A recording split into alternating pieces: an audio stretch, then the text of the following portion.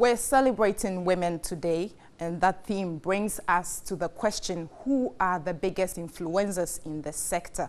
Some of the women who have left lasting impressions on Ghana sports have been captured in this report. The sports-loving country, like many other African countries, Ghana has developed a sense and passion to win in the sports sector that is birthed right from when athletes are at a tender age. From Azman Nelson to Aziz Zakari, from Abedi Pele to Okyere, Ghana has produced some superstars in global sports capable of rubbing shoulders with some of the best in the history business. But the women were not left out. Alice Enum, Africa's flying queen, Hannah Okyere, Ethel Jacks, table tennis, and Margaret Simpson have also risen to the high expectations in the past. Their contribution to the high standards in Ghana sports have been overwhelming. Today's generation may forget some of the legendary figures, but Rosalind Amo remembers and shares how they impacted Ghana sports. The Alice Enum was the Africa's flying queen, and then we had Hannah Okyere. We've also had Ethel Jacks, who played table tennis and was the African champion. We've had Margaret Simpson, who went all the way. She was Ghana's first heptathlete queen. She went on to dominate in Africa for close to 10 years. Amo mentions the current Black Queens head coach, Mercy Tego, and 800-meter sprinter Martha Bisa as today's ladder climbing women in Ghana sports, whose name will not be forgotten for years to come. The current household name is Mercy Tego Kwaku because she played, she became a referee at the World Cup, and she has just led the Black Queens to win the WAFU. So it is more a common name now. But for me, I think that for those who love athletics, they will always tell you that for her being in school in the US, she keeps shining. As to whether she can be the face of Ghana athletics, it has to be decided by the Ghana Athletics Association. These women have left an imprint in Ghana sports.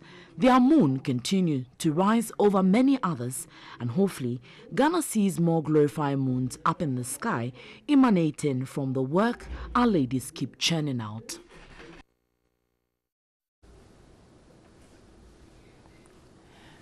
The draw for the FIFA Under-20 Women's World Cup France 2018 is out, and Ghana has been drawn in Group A against France, the host nation, New Zealand, and the Netherlands.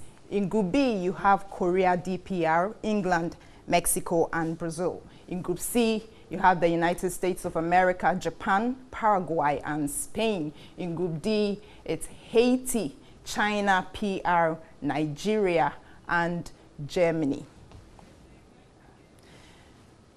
Well, so in the studio right now with me is the chairperson of the local organizing committee for the African Women's Championship, which would be hosted by Ghana in 2018. That's this year, from November 17 to December 1 here in Ghana. Mrs. Frida Prempeh, the Honorable Mrs. Frida Prempeh. Welcome, ma'am. Thank you, Eva. Good to have you. Good to see Happy you. Women's Day. Same to you, my dear. Right, so the LOC was inaugurated last year, in September last year. Can you tell us, bring us up to speed on what has been done so far as preparations for the African Women Championship is concerned? Thank you. We inaugurated in September last year. We started working earnestly. The CAF officials came for their first inspection in December, from the 2nd to the 7th December. They drew attention to some few things that we had to work on, especially with our infrastructure. I'm talking about our stadia, our changing facilities, our training pitches and all that. So currently, as I speak with you, there's a lot of renovation works going on at the Accra Sports Stadium. Our First Lady, Rebecca Akufo-Addo, has also agreed to renovate the Achibota training pitch for us and the changing room as well. Recently, we paid a courtesy call on the Chief of Staff.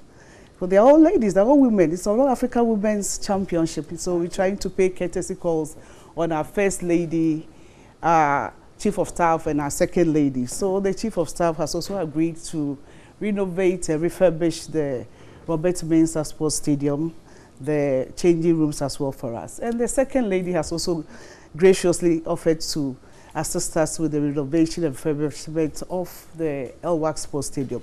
Ghana is going to host 8 countries. We are hosting 4 teams, or participating countries will be stationed in Accra. They will be using the Accra Sports Stadium. They will train at the LWAC Sports Stadium and the Achimota training pitch. The referees will train at the Lagos Sports Stadium. The other 4 participating countries will be at Cape Coast. So they are going to use the Cape Coast Sports Stadium. And they'll use the Parkway Sindum Sports Stadium as one of the training pitches, and the Robert Mensah Sports Stadium as one of the training pitches. So far, we are working very hard behind the scenes. Our subcommittees are working, our media committee is working. We hope to launch the tournament officially on 23rd March 2018. The kickoff is on November 17th to the 1st of December. We are hoping that CAF will come for their second inspection somewhere in June. And you're hopeful you would be ready to take definitely, on the because we are working with the contractors now.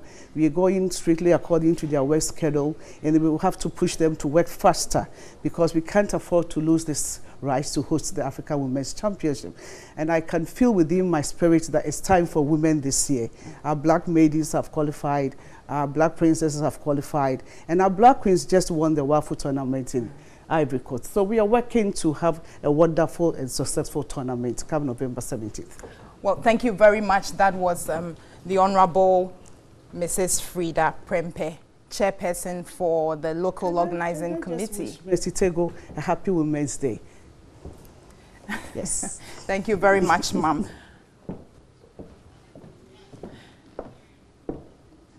Now, the president of the Sports Writers Association of Ghana, Kwabena Yeboah, has bemoaned the delay in the start of the Ghana Premier League and called on the GFA, that's the Ghana Football Association, to put its house in order. The new season for the Ghana Premier League is yet to kick off as a result of an injunction placed on the league by Accra Great Olympics after their case against Bechim United was thrown out by the disciplinary committee of the GFA.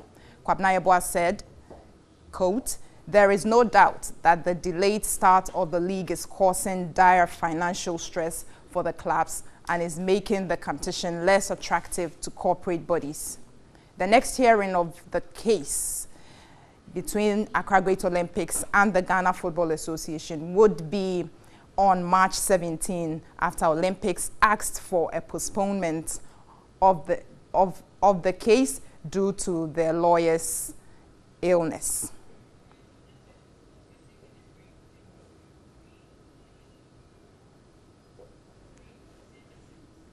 Well, so that's it for sports on News 360 on TV3. Happy Women's Day.